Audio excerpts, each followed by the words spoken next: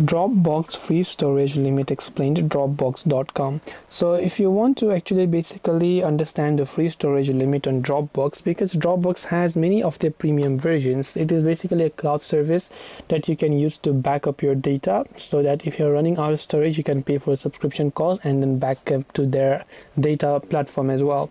So you can open up Dropbox right over here, and once you've done that, basically what you have to do is, if you come to the account tab over here, you can see that I have got a free account, as you can see, and the free account limit is 2 gigabytes only. So you can back up your photos or videos up to 2 gigabytes, and if you have more photos that you want to back up aside from that, then you would have to pay for their subscription cost.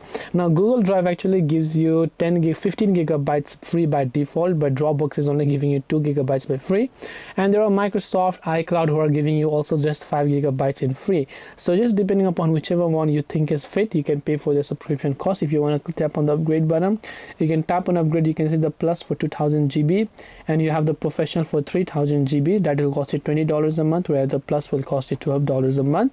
So you can tap on the try option right over there to try it out, and this way you'll be able to go ahead and then basically understand the free limit storage of Dropbox. I hope that this video was really helpful. If you have got any further questions, feel free to also leave them down in the comment section. Thank you very much for watching till the end of this tutorial, and as always, see you soon in the next video.